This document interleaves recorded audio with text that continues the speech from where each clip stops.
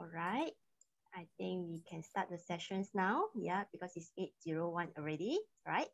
Hi, welcome everyone. I'm Mei Pei. I'm the host for today's first sessions of Study This or That Season 3. Today, we are presenting the topic on MBA and ACCA accounting in the UK University. To have some interaction started, could you please type in the chat box on the city that you are currently in?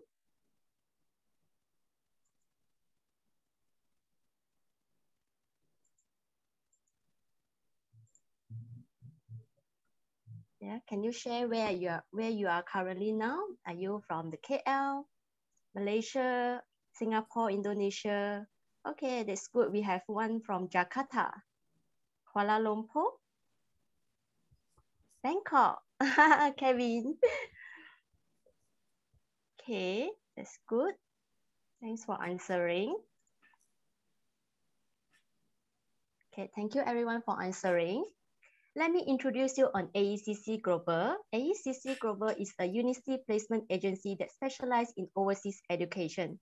Do follow us and get in touch with us via our AECC social media channels or visit our website for more information. Just a little housekeeping before we get started. If you have any question during the presentation, please type them into the Q&A box. I will bring them up at the end of the presentation. Without further ado, let's welcome our two presenters today. It's our honor to have Mr. Kevin Dunn, who is the Southeast Asia and South Asia Regional Manager from Coventry University, who will be sharing more on the MBA courses in the UK. And we also have Miss Maggie Yong, who is the Student Recruitment Manager APAC from BPP University, who will be sharing more on the accounting in the UK University. Welcome both. Hi, nice to meet you. Welcome. Okay, so let me start the first questions to Mr. Kevin. Kevin, would you like to introduce the MBA courses that Coventry offers? Of course, thank you. And thank you to AECC for inviting me here today. So MBA courses, there are many different MBA types, some that require work experience, some that don't require work experience. When I first started working in international education 10, 11 years ago, an MBA wasn't popular and something has evolved and changed over the past decade. So Coventry have two campuses and they're both designed for different student sets. So our London campus is designed for what we term as fresher MBA, so students that have recently graduated that do not necessarily have work experience. For these students, we have an MBA in global business, international marketing, global finance, human resource management, and international fashion management. For students that have 2 years or more of managerial experience, we would invite them to our Coventry main campus, where we have general MBAs, but also specialist MBAs in, for example, healthcare management or artificial intelligence. So there's a whole array of different MBAs for different student types, depending upon what their needs are here at Coventry.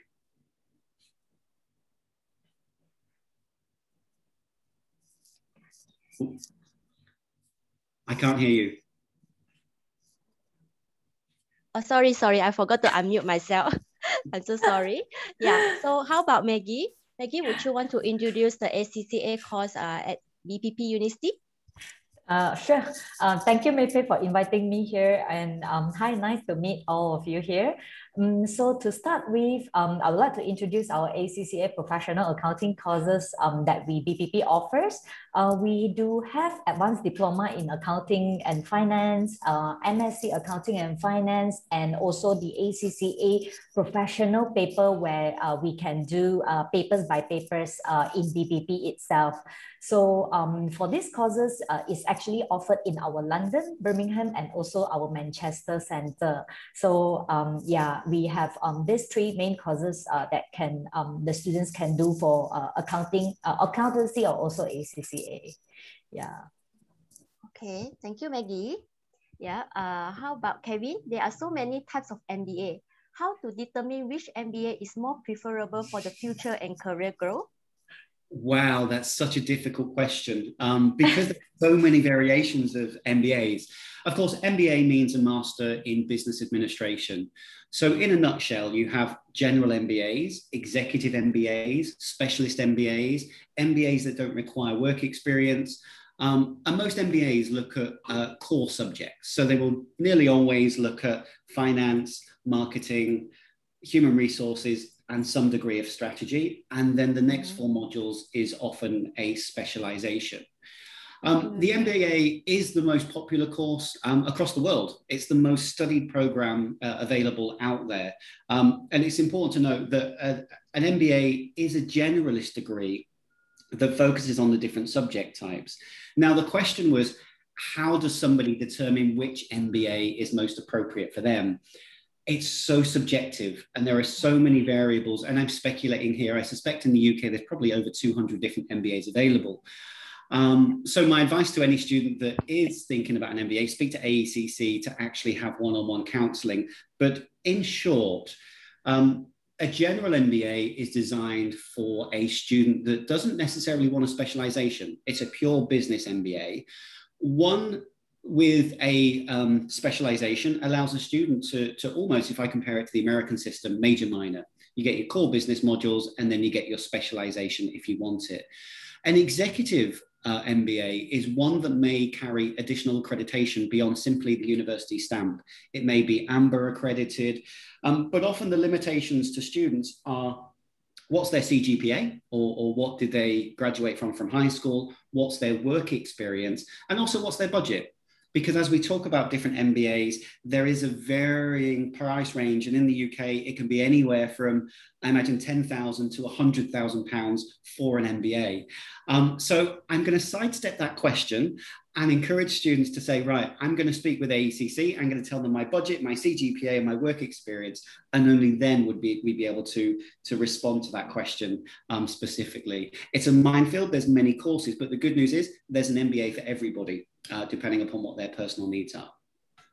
Thank you so much for the well explanation, Kevin. Yeah, I'm sure many students still wondering what is it, how to choose the MBA, but you are right. Feel free to contact our AECC counselor, then we can get them to understand the different MBA available. Yeah, thank you, Kevin. Maggie, what is the study roadmap for ACCA? Okay, in terms of to start your ACCA journey, it's depending on whether what level is your high school qualification, where some of the students graduate at year 11 and some students, they graduate at year 12. Normally, if you are year 11 student graduate in from like Malaysia SPM, you will definitely have to go through a CAT course, a Certified Accounting Technician, or you can actually take up the Foundation in Accounting from ACCA. And with this, you can actually get a 3 exemptions from 9 papers of the 9 fundamental papers. And you can then proceed to our advanced diploma, where it's actually will take you about a year from this advanced diploma for you to complete the remaining of the 6 papers. And then you can move on to our Master in Accounting and Finance, where you are supposed to finish up your 4 professional paper and also 3 BPP modules from our institute itself. And upon the completion of this, you can actually complete all your ACCA papers with a master as well. Yeah. So this is normally how the students will be able to go through the from year 11. But if let's say you are year 12 student, for example, like you have A-levels or STPM, you can actually go directly into our advanced diploma, but of course without any exemption. And therefore this advanced diploma will take you like a little bit longer, like 1 additional semester longer, where you have to do 1.5 years and before you can proceed to this Master in Accounting and Finance, in order for you to complete your 4 professional papers and also the 3 BPP modules, where we include digital leadership, data science, and also a business project. Yeah. So yeah, this is how your ACCA accountancy journey will looks like if you are from this level of qualification. All right, thank you, Maggie. Yeah, no problem. So next we move to Kevin. Kevin, can you tell us about fundamentally what is the difference between MSc and MBA? Yes, so an MSc, for those that don't know, means a Master in Science. An MBA is a Master in Business Administration. But in a business context, it doesn't really mean science at all. Now, history lesson. Back in the 19th century, most of the universities we know today didn't exist, but those that did exist were teaching MScs. So they were allowing students to become technical experts at their subject areas. Coventry's roots go back to 1843, and at the time we were teaching design subjects. In the 20th century, business or large organizations were inundated with technical experts, but they didn't have the skills for individuals to have an overview and make a strategic decision, taking into consideration the different components of a business function. So in the US, they developed the MBA. The MBA was born. As mentioned earlier, the MBA focuses on the fundamentals of business. So as mentioned, it's marketing. I always have to look up as I think and remind myself, marketing, human resource, finance, strategy, sometimes economics, and then a specialization if appropriate. So I don't like to call an MBA a generalist program because it can also be a specialized program.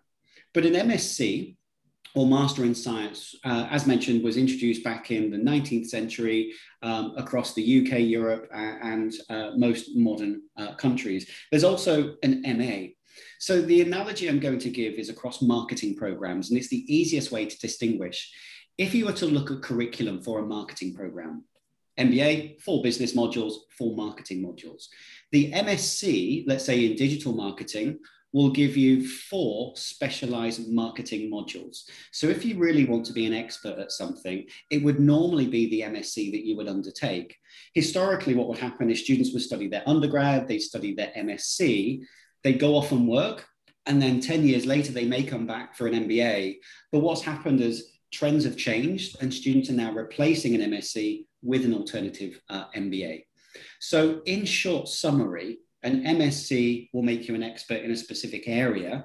An MBA will give you the fundamentals of business. So as a business leader, as a business owner, whilst you may not be a finance or a marketing expert, if you own a business, you need to make a strategic decision, taking that into consideration with your specialization. I hope that makes sense. And if I've left anything out, please present questions in the chat function, but in the simplest forms, that's the distinguishing differences between an MSc and an MBA. That's a very clear explanation, at least to me. So attendees, if you're not clear with it, feel free to put your questions under the chat box, under the Q&A box, yeah. So next I move to Maggie. Maggie, what's the similarity or difference between ACCA versus ICAEW? Because we often get this question from our students too. Let me just give you some of the examples where, for example, like ACCA, the certificate was actually, or exam is actually organized by the Association of Chartered Certified Accountants, like ACCA UK, while the exams for the ICAEW, they are actually organized by the Institute of Chartered Accountants in England and Wales, ICAEW, in the UK itself. But if looking at the papers of the pattern, they actually have like the similarity where they also have, each of them, they actually have like 3 levels. Like ACCA, they have like applied knowledge, they have applied skills, and then the last one would be strategic professional papers. And for ICAEW, they actually have like certificate levels, professional levels, and also the advanced level itself, yeah, if you to complete the entire ICAEW. And looking at the duration of ACCA, some of the students might take a longer period of time in order for them to complete from the fundamental to the professional, because they can actually take like within a 10 years period in order for you to do so from counting from the first successful exam that they have done for ACCA. But however, most of our students, if they are not into the working, they might take about 3 or maximum 4 years in order for them to complete the entire course. While for ICAEW, we believe that most of the candidates, they can actually complete the entire or all the levels within the span time of like a 3 years, just like for 3 years. And if looking at the fees for ACCA, it is very the overall cost of the course lies between like maybe between like 1,000 to £2,000, which this can include their registration fees, their annual subscription fees, their exam fees, and also the exemption fees. But the entire overall cost will be they have like a huge difference, because it depends on when they register for their exam, because they actually have like early bird discount or late penalty. Yeah, but for ICAEW, the annual student fee is like just like £180 plus VAT, and then their exam fees is like fixed, where they have like certificate level fixed at £72, professional level like fixed at £103, advanced level £175, and their case study is about £267. Yeah, so so this is mainly the similarity or some of the differences that they have over ACCA and ICAEW. But if you ask me, there's actually more, but for us to just cover at this session, yeah, let's talk about this first. And if you'd like to know more, we can actually have another session with ACCA. Yeah, we will actually can go through more, yeah, on the similarity or the differences. Yeah. Yeah, so that's it. Thank you, Maggie. Yeah, no problem. Yeah. Okay. Yeah. Kevin, why and when does a person should consider an MBA degree? Two-word answer: anytime. Anytime. You know, I was once at the KLCC Exhibition Centre on behalf of Coventry, and this possibly 13, 14-year-old boy came across and said, I want to study an MBA. And I thought to myself, hang on, you need to complete your high school, your undergrad, then your postgrad. You know, some people have a mapped out journey, and those that do are very, very lucky, because they know what will take them to where they're going. I consider myself, in simple terms, a travel agent. I will ask a student, where do they want to go? And I will advise on the form of transport they need to take to get them there. So if they want to become a business leader, the form of transport will be their undergrad, their master's, maybe sometimes a PhD, and that will get them to where they want to be. So students can consider any time. What I would encourage, however, is that early applications, and I assume this might be the same for BPP as well, allow students to access a greater share of scholarships. Scholarship deadlines are normally much sooner or much earlier. So the big scholarships, for example, the British government scholarship chevening through the British Council, that's often, the deadline for that is in November for the following September. So I would say there's no deadline as such. Even if you contact us in July, if there's capacity, we will be open to accepting you, subject to you qualifying for the course. I would say it's more about, if you need some financial support, financial aid in order to help you secure your MBA, then an earlier application is better. I've seen applications already for September 2022, and we're yet to see September 2021. So at a student's convenience, all I would say is a later application may limit your options and may also limit your access to any funding that you need to complete your MBA. Okay, thank you, Kevin. Yeah. Maggie, is ACCA a must in order for students to be accountant? What are the differences between the Bachelor in Accounting and ACCA? Normally, it's a yes if you want to be a certified accountant. But if let's say talking about the accounting degree and also the ACCA professional qualification, definitely there is quite some differences where if you pursue an accounting degree, normally an academic degree will be awarded by a university, while the ACCA professional accounting qualification will be awarded by ACCA professional body itself. And it's also depending on the modules that you'll be studying, where if you are doing an accounting degree, normally you will cover like a very broad areas of subject, as the course structure is made up of the core accounting modules and also some of the elective, which is relevant to any field, like maybe perhaps you can do bachelor in accounting, major or minor in marketing or business, something like that. Yeah, where you have to do some of the modules from this area. And if let's say for ACCA, normally they will very focus on the technical aspect of the principle of accounting only. So basically you do very straightforward papers where you do the fundamental paper 1, 2, 3 until 9, and you do your professional paper, something like that. Yeah. And if you ask me which one is faster, for accounting degree, normally they will take up to like 5 to 6 years, depending from which level that you start. For example, if you start from year 11, it will take you approximately 5 years, like it covers foundation, and then 3 years of degree and 1 year of ACCA. If you were to do a master, it will be additional 1 year, which is 5 to 6 years. But if you do ACCA from your year 11, maybe perhaps you can start with your CAT for 1 year and our advanced diploma for a year, and also your master in accounting and finance, which cover your 4 professional paper as well. And this takes only like 3 years from your SPM. And lastly, if we talk about accounting degree, normally students, they can actually branch into a career where both in and outside the accountancy field. While and normally for if you graduate from like ACCA, normally the ACCA members, they work in the accounting and finance field only.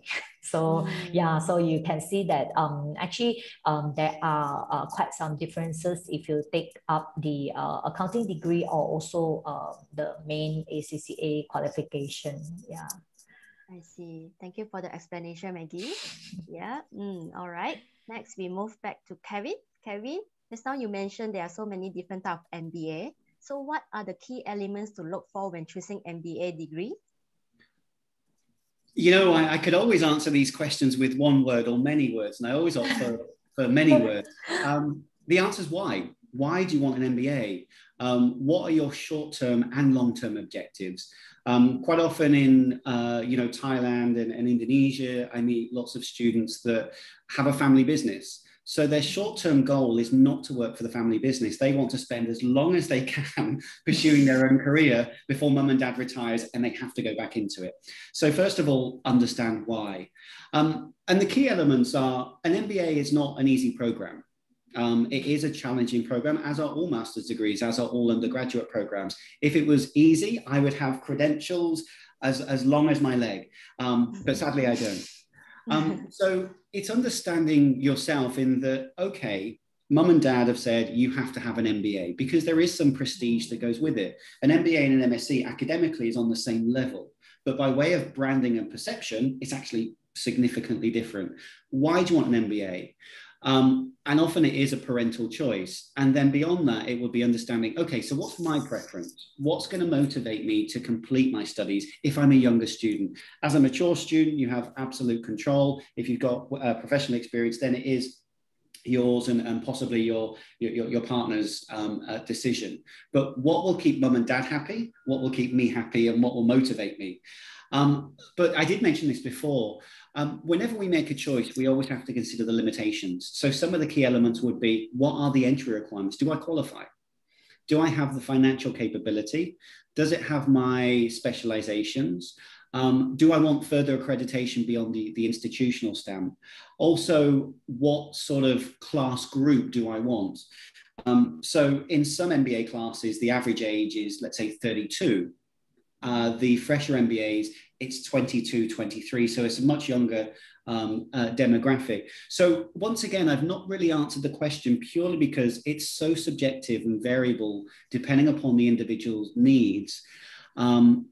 It is distinctly different from course to course, and that will be responded to at an individual level based upon the limitations. But if anyone contacts AECC or Coventry, if you understand why, we will be able to align you with the perfect course that works for you. Okay, thank you, Kevin. I think I strongly agree with you that when a student decides to do an MBA, they need to also start thinking what is the purpose for them to do the MBA. You know, different people will have different purposes. That's a very good answer for it. Okay, next, Maggie, how do I know whether ACCA is the right thing for me? Okay, actually, this is quite a good question where normally I will tell the student, the first thing that you need to do is you need to learn and read more about ACCA and see whether this is really for you or not. And then the second thing is look at the examination. Is that what you really want? Because, you know, sometimes students, they actually have preference on the types of examination. So I would ask the student, like, maybe you should go and understand how their exam or how is the pattern of the exam. And yeah, you should go and check all the exam details. And finally, they should make like a quick self-assessment where you have to ask yourself, do you really, are you someone who are really love like challenges? Because, you know, ACCA is considered as a very quite difficult exam. And if you have the attitude of not like easy give up, or you have the strong spirit, because, you know, if you fail one ACCA paper, you have to do the receipt, and you must do the receipt in order for you to finish up the entire thing. So if you really love this hard and tough exam, then maybe perhaps you can consider this course.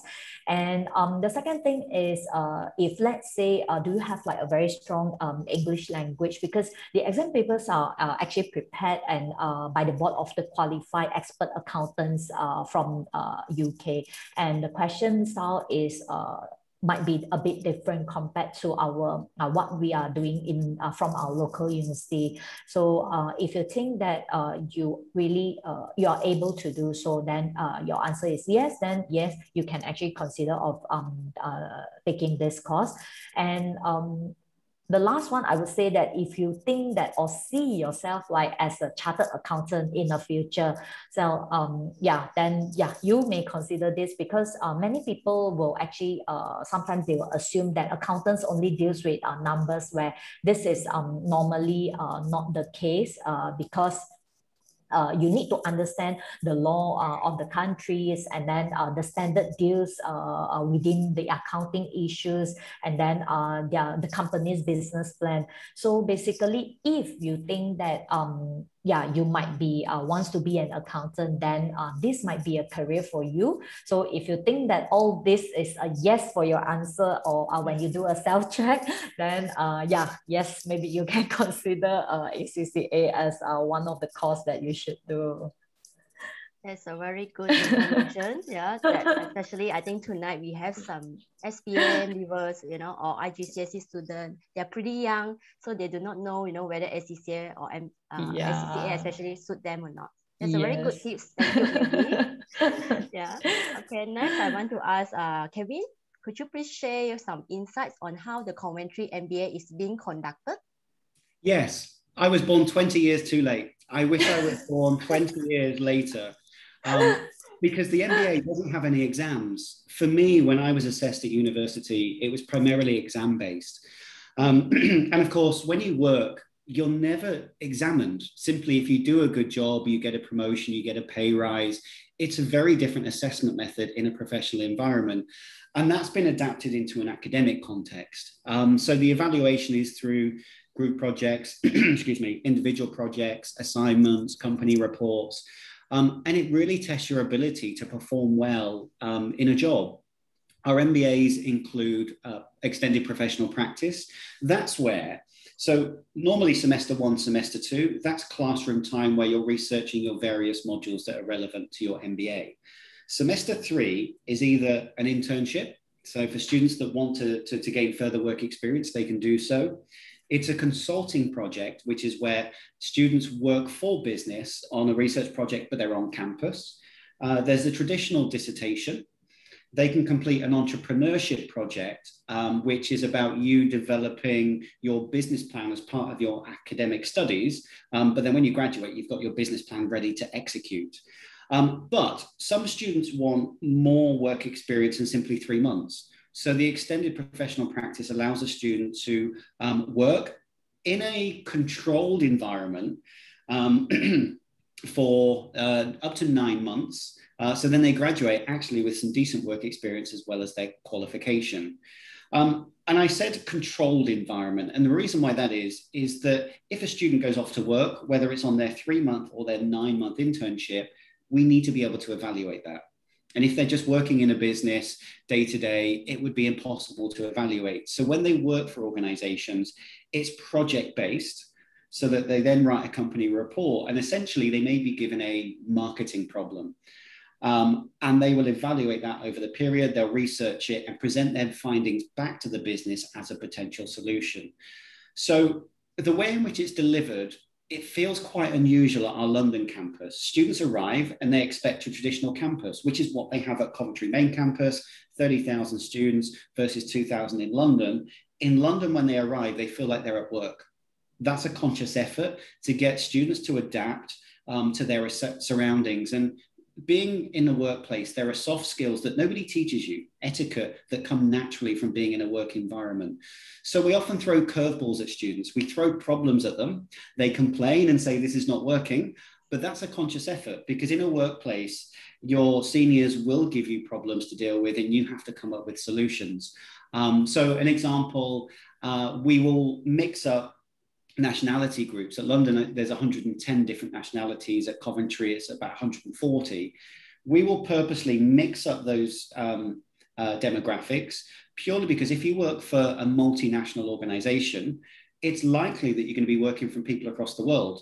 So in these projects, you will adapt your communication skills to be able to ensure that people from sub-Saharan Africa, from Europe, the Americas, and anywhere else in the world can hear the point that you're making. So we do throw problems at students which happen in the workplace, which don't feel like a traditional academic environment. But the biggest one for me, if there were no exams and I was assessed on how well I do my job, I would have got a distinction. But I was examined, so my results were slightly different, but we won't go there. Thank you, Kevin. I think I will contact you after the sessions today, because it sounds so interesting for the MBA at Coventry. I may want to join the MBA program too. Sounds really very interesting. All right, next, okay, Maggie, can I ask you about this? Why professional accounting qualification is really worth for the money and time? Okay, let me just tell you, you know what, because this professional accounting, normally it will be in high demand. For example, like in Malaysia, we actually need about 60,000 of professional accountants by the year of 2020. But guess how many that we have at the moment? We actually have about 36,000 only, which is like 50% lesser from what we should have at the moment. So basically, our government is putting in like initiatives to promote this accountancy as a profession. And so rest assured that if you choose this pathway, you will have plenty of support from everywhere, including the government as well. And yeah, the second thing is actually there is a survey from the Committee of the to strengthen the accountancy profession. The employers actually state that about 64% of them, they actually indicate that their main criteria to when they recruit the professional or staff or employee, they normally would love to have them with professional qualification and they have actually relevant market experience. Yeah, so I would say that this is one of the two reasons why this professional accountancy is really worth your time and also the money. The next one I want to say is like the professional qualification is actually globally recognized. For example, like nowadays we are living in an increasing mobile world where organizations is like everywhere. Like you see, we have like offices in Malaysia, and some will be in Singapore, and yeah, at the other part of the world. So basically, if you have this professional qualification, definitely is globally recognized, where you do not have any issues on to work at the other offices that you have in the other part of the world. And last but not least, it's actually added a prestigious acronyms to your name card, where I think if you look at the ACCA Chartered Accountants name card, normally they will add behind their name, they actually have like ACCA, APA or ACA in their at the end of their name, showing that the word that you have actually conquered all the professional paper, that you have overcome like hundreds of sleepless nights, that you have been through all all the exams. Yeah. So basically, yeah, this is what I want to say, that yeah, this will actually worth your time and also your money for getting all these professional qualifications. I see. Thank you, Maggie. Kevin, next, do I have to come from a background of business in order to pursue MBA? Or it could be anything, from example, the science background can also do MBA? Everywhere we look, there's business. Now, I'm an Apple fan, so I've got an iPhone, I've got a mouse. Everything we look at, there's a business context. So whether you've studied dance, whether you've studied engineering, there's still a business associated to that. So if you have a dance school, that dance school will have accountants who have studied ACCA that will run their finances for them. It will have marketing experts. So you don't need to have a business background. And when I meet with young students at high school, what I often share with them is there's no rush to study business, because business waits for everybody. All you need to do is complete your undergraduate degree, or of course your ACCA, and the MBA will be there waiting for you. Of course, some MBAs may be subject to work experience, 2 years, 5 years, some even 10 years. But anybody can study business, because undergrad students often become technical experts, and then they want to learn, right, how do I make money from this?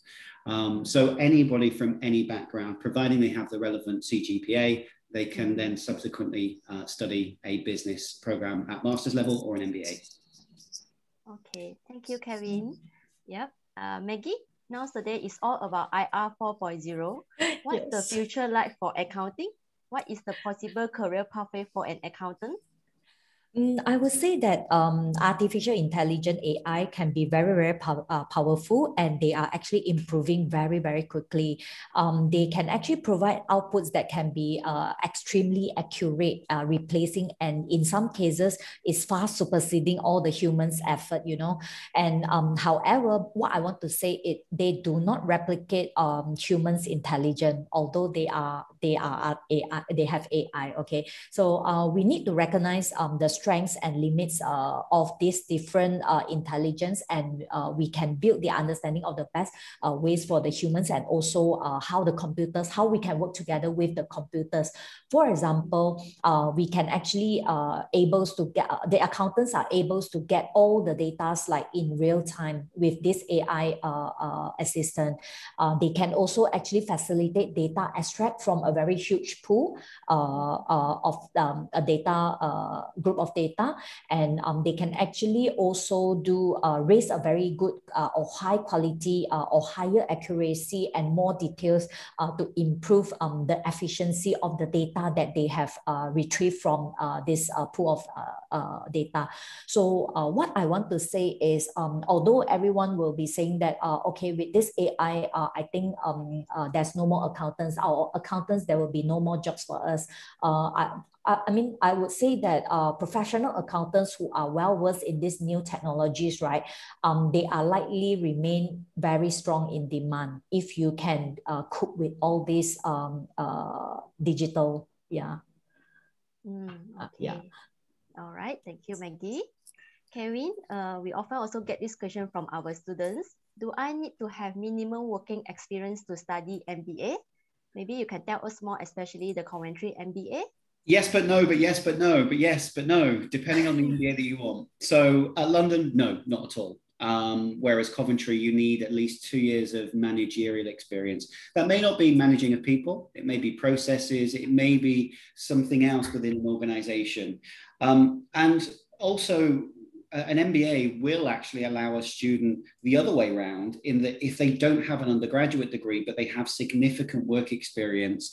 Now, there's no limit on that as such, but let's say 10 years, where they can demonstrate they have the ability to pass the course, they're also invited in. So there's lots of flexibility depending upon the type of MBA that a student wants. If it's an executive MBA, that will often look for 10 years experience, but the Coventry ones are London, no work experience, Coventry, at least 2 years of managerial experience. All right, thank you, Kevin.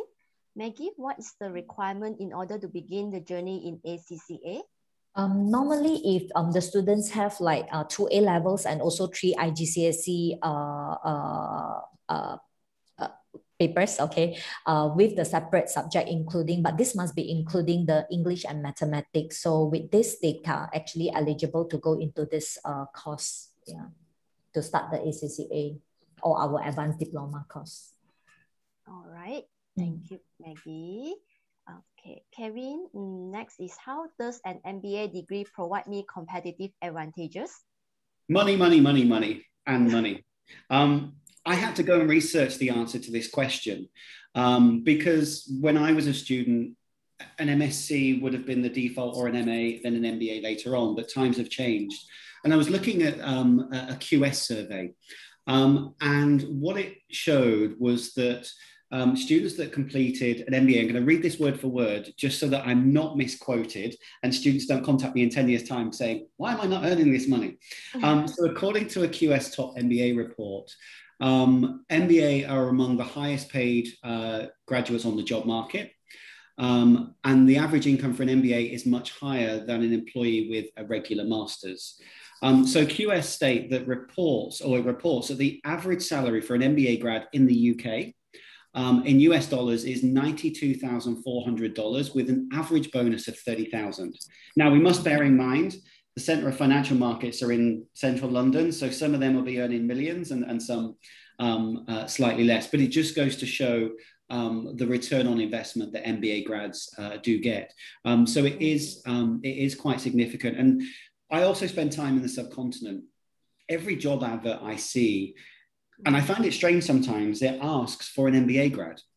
So actually there are jobs designed just for MBA graduates. So there's the competitive advantage, because I see it in job advertisements, and that's how students prepare themselves, by satisfying the criteria set out in the job advertisement. So that would be it, based upon the QS Top MBA report. But what was interesting, whilst the UK was in the top 10 of countries, it was in the top 4, I believe, in terms of graduate salaries with an MBA.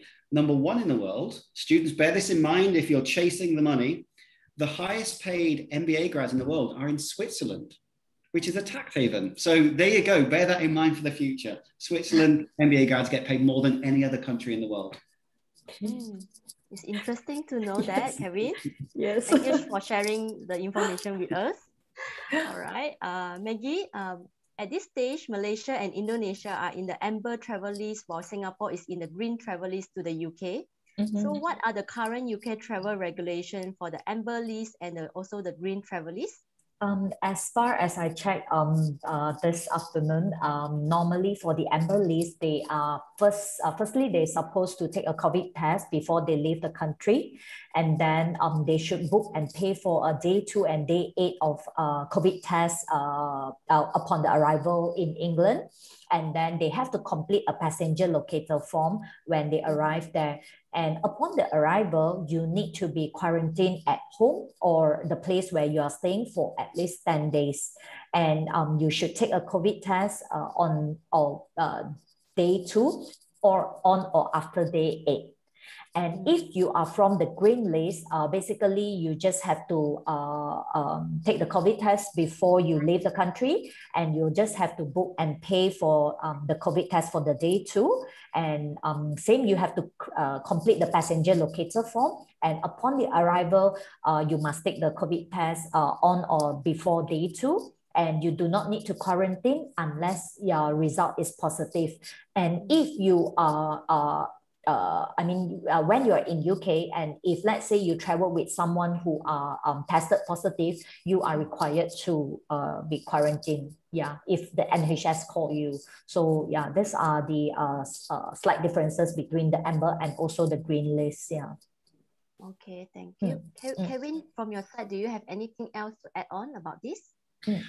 If I may add, just to comment on the red list, if for any reason countries in Southeast Asia drop into the red list, the difference between red and amber is the amber is self-quarantine, so you can go to your student accommodation, no problem. But if you're on the red list, then you have to go into government quarantine. Fortunately, in Southeast Asia, nobody's on the red list at this moment in time. But it's a forever changing environment. So just referring to Maggie, she emphasized today that's the information. I check as and when you're traveling just to make sure that what you have is up to date. And if you just type COVID UK UKFCO, the link will come up and it will give you a list of what countries fall into what categories. Yeah, thank you, Yeah, Kelvin. correct. Yeah, because like Malaysia now is getting so high cases. Hopefully, it won't fall under the red list. Yeah, that's concern too. Please no. Please no. Yeah. Okay. Kevin, another questions for you. Entrepreneurship is also a hot topic. Is there any relationship between the entrepreneurship and MBA? Yes, I mean, you can study an MBA in entrepreneurship. You can study an MA in entrepreneurship. You can study an MSc in entrepreneurship. So it does get confusing when a student wants to study entrepreneurship. I've covered the MBA components. So what an MBA in entrepreneurship will do, 4 core modules and then 4 entrepreneurship modules. On a entrepreneurship program, the curriculum teaches the fundamentals of a specific science whilst applying business applications related to that particular area. So it really focuses on the soft skills, because an entrepreneur is like being an artist. At high school, my teacher, Mrs. Davenport, wrote on my homework, Kevin, this is terrible, please try again. I took it back and she said, Kevin, this is worse than your first attempt, please see me. What I learned from that is I was never going to be an artist because I didn't have that God-given skill. And it's the same in entrepreneurial environment, because you need to be resilient. You need to be a certain type of individual. So an MA or an MSc will focus more on opportunity recognition. What is an opportunity? It will look at marketing, but it will look at marketing specifically for entrepreneurs and new business. Marketing is an area where we can spend a lot of money, waste a lot of money, and there's no return on investment. I set up a business some time ago, and I spent so long on my branding and my website, which generated 0 income. It gave me no money, no business whatsoever. So what the entrepreneurship program will do, it will really help you to project manage your own business and put it into a logical order of implementation. And it will teach you where to spend money when money's right, but it will also help you see opportunities where nobody else does. I'll give you an example. Which one shall I give? Target, the supermarket chain store in the US. Now, their money is based upon selling produce. And they have systems that they've built that will tell them how many chocolate bars do they have on a shelf in Illinois? How many cans of Coke do they have in the fridge at a particular store in New York? So they built this amazing software. And for them, it was an overhead. It was never an income stream. Then they saw that the American government were losing track of criminals. And they went to the government saying, hang on, I can tell you how many peanuts we've got in bags of peanuts we've got in a particular store. How can you tell us where this human being, how come you can't tell where these human beings are? So what they did is they turned what was an overhead into an income, and they sold this software to the US government. And there's many, many examples like that, that traditionally the normal person, the naked eye, would not see, but an entrepreneur will see an opportunity where nobody else does. So there is a direct link, but it's a very different skill set for a very different type of individual. And I think, and it's something universities can't evaluate, it is a God-given skill that somebody has that a university can nurture and help develop to make that individual into a successful entrepreneur. All right, thank you, Kevin. Next, Maggie, what's the vaccination process or status for the student in the UK? Is there any further advice for students who are planning to go to the UK to further their studies? Yes, I would say that, for example, like international students who live in the UK where they have actually registered with a GP, they will be able to access to the COVID-19 vaccination in the UK, just like all the other, like the other students or the other EU citizens are having it in the UK itself. And this means that if, let's say, the older international students or students who are underlying medical condition, they will actually fall into the priority categories in the same way as anyone else in the UK itself. So for students who are going to UK, I would say that if I'm in Malaysia, if let's say you have not had your vaccine, maybe perhaps you can do it in the UK itself, because I guess it will be, you will get it much earlier compared to before you leave the country. So yeah, I would say that if you are planning to leave in September, maybe perhaps you can just go get your jab from the UK itself. Yeah, and it's covered by NHS fee. So no worries, and don't worry about the vaccine that from the UK itself. So that you don't need to rush and get your vaccine like in Malaysia, because it's quite difficult for you to do it here now. True, that's true. Because Malaysia currently is still a bit slow in the vaccination process. So that's a very good advice from Maggie, that probably students because going to UK can do it in the UK. Yeah, because as per our state, our age group, right? It shouldn't they shouldn't be starting until end of this year or early next year. So maybe perhaps I think getting your jab in the UK would be much better compared to you wait in Malaysia to get it in Malaysia. Okay. Kevin, anything else to add on regarding this question? Yeah, I'm sorry, Maggie. I won't contradict you, and only because it's an ever-changing environment. So the UK are currently vaccinating, I believe, those over 30. Please correct me if I'm wrong. Yes. And the need to be vaccinated before you travel may not be a government decision. It may become an airline decision that they will insist on passengers showing a COVID passport. So there are lots of rumours, but nothing's confirmed. So whilst it is easier to access the vaccinations in the UK, I do fear that there'll be a global shift. And for governments to agree that will be impossible, because they won't collectively agree this is what we want, but the airlines are talking about it. So whilst I agree with Maggie that it is so much easier in the UK, keep an eye on what the airlines are saying, because they may limit travel and only allow travel upon production of a COVID passport. That's merely rumour at the moment, not confirmed. But like when we spoke about COVID earlier, check the most recent updates before you travel, or contact the university that you're joining, and they'll give you the most up-to-date information. You're right. Because I actually heard some of university, they are planning to have the vaccine in their university itself. So they are applying for this, and if those students that are without vaccination, then maybe perhaps they can get it in the university itself, and they do not need to go to the GP. But if, let's say, airline don't really allow them to board the flight, then I'm not too sure what's going to happen. They will make things complicated. Can I ask a quick question? I did read something recently about Malaysian students having to get approval to travel from the ministry. They should need, the students should apply for My Travel Pass in order for you to travel out from Malaysia. So basically, I have actually emailed our government department to ask them actually how many days do you need. And they actually told me at the current situation should be 5 to 7 days, but it depends on the application. So I'm not too sure how long that they need. I don't know. But this is their standard answer. Okay. Thank you for sharing this, Maggie and Kevin. This is a very important question from our students too. All right. So next, I think we will take some time for questions now. Just a reminder, be sure that you type your question into the Q&A box. All right. So now we start with the first questions. So this question, I think, is for Kevin. Is there any difference on MBA duration study for those with or without working experience? No, they can both be studied within a one-year cycle. There is a difference if students want to study what we call extended professional practice, but that's a separate option, and it's only available on the Fresher MBA. But the short answer is no difference in course duration at all. They're all 3-semester programs. Okay, that's good. No. All right.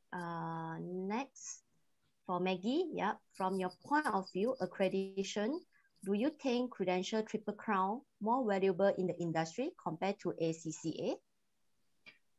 I would say that it depending on how or your job that requires you. As far as I understand, the triple crown is basically the accreditation for those MBAs that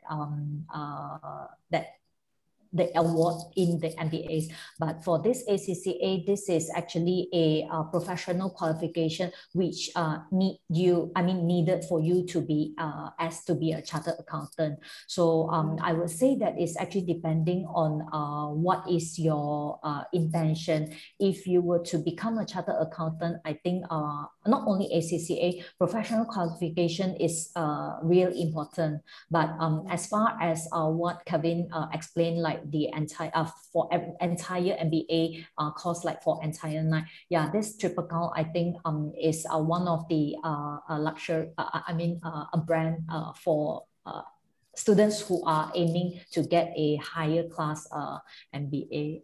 Is it correct, Kevin? yeah, but if you ask, if I can jump in, I know the other question is aimed at you. Yeah. You can often study an MBA or an accounting qualification with multiple stamps. You can do a master's that has a CMI or a CIM stamp.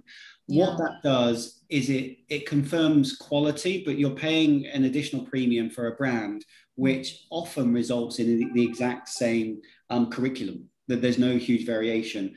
So it's merely, and I'm stealing your words, Maggie, it's a brand. Yeah. Have we just lost our host? I'm not too sure. Maybe are you still here? Sorry, I'm here. So sorry, yeah. I pressed wrongly, so sorry. Okay, we have next question for Maggie here. So for student completing grade 12 from Indonesia, is it eligible for the direct entry program for Bachelor Accounting at BPP? As far as I remember, no. They should have a foundation before they can join our Bachelor in Accountancy. So we normally need them to have we will actually put them into our advanced diploma compared to Bachelor. But if the student insists to start with a Bachelor degree, then yes, we need them to have a foundation background before they can join us. I see. Okay, that's good to know. The last question we have is, what is the least requirement to be employed by the Big Four accounting firm? Least requirement, normally I would say that as long as you have completed your professional qualification, for you to get a job from the Big Four is nothing, it's not difficult, I would say that. But the competition is there. I mean, because everyone nowadays, they actually have, it's either a professional qualification, or they actually have a additional master degree. So when you are in that particular interview, I think they should actually perform, and they can actually, they can actually answer the interviewer's question well, in order for them to show up what their skills that they have when they are doing their master degree. Yeah, I would say that some of the students who they have completed the ACCA, they might not be able to do as well. I mean, it really depends on the individual itself. Yeah, in order to show what you have in your CV, or what skills that you have. Yeah, in order for the Big Four to hire you, I would say that. All right. Thank you, Maggie. Okay, I saw one more question here under the chat box. So I think this is for Kevin. Can I do my MBA in my home country, and before few months before finishing my MBA, can I finish it abroad? I think he probably is asking about credit transfer. Credit transfers, yes, we're always open. Many UK institutions are quite flexible, providing we can recognise the credits from the home institution. Can you start online?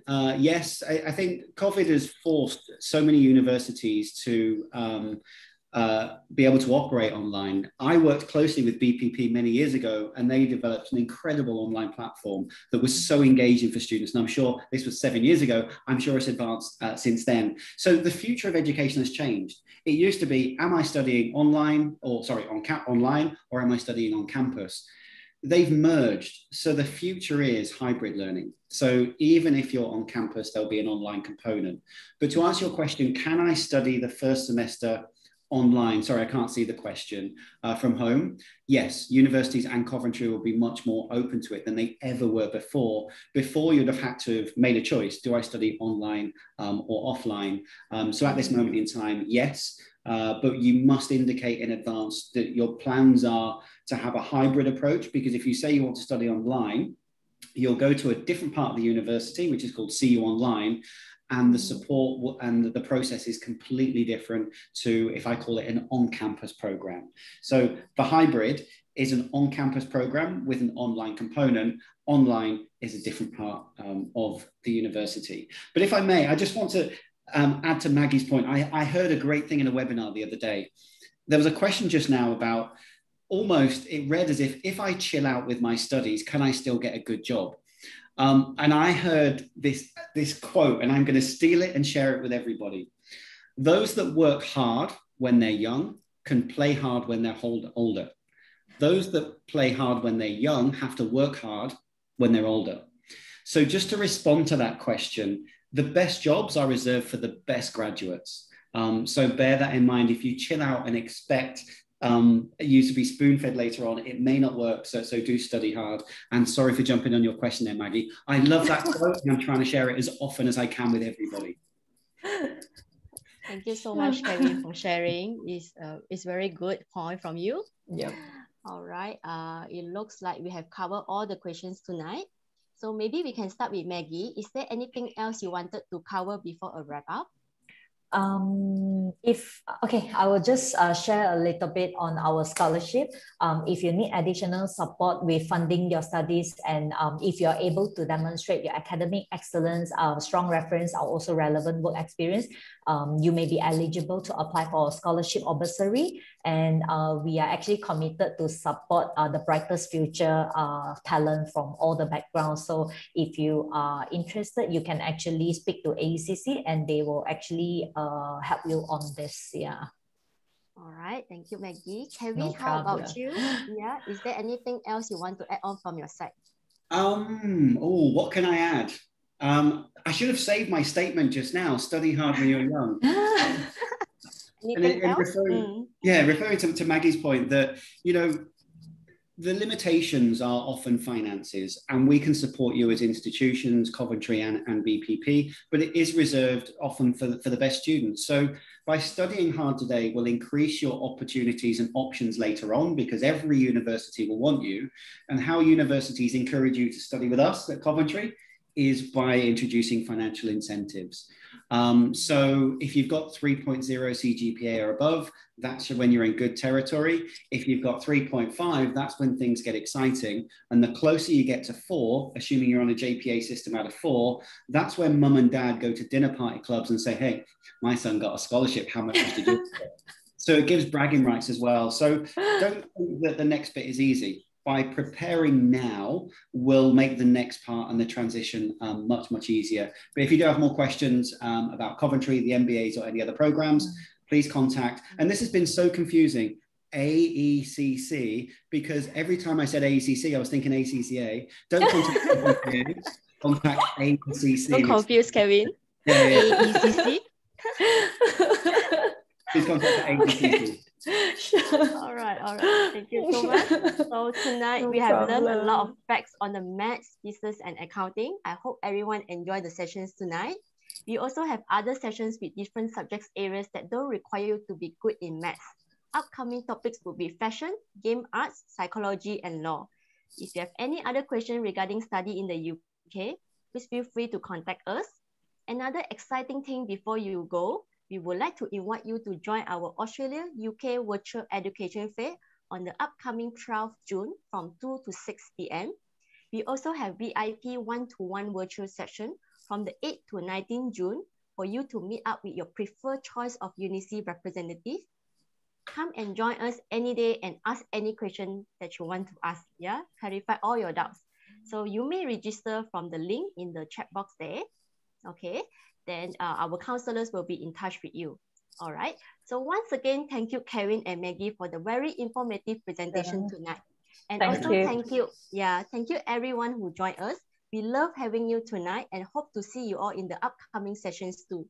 Good night and stay safe, everyone. Bye. Bye.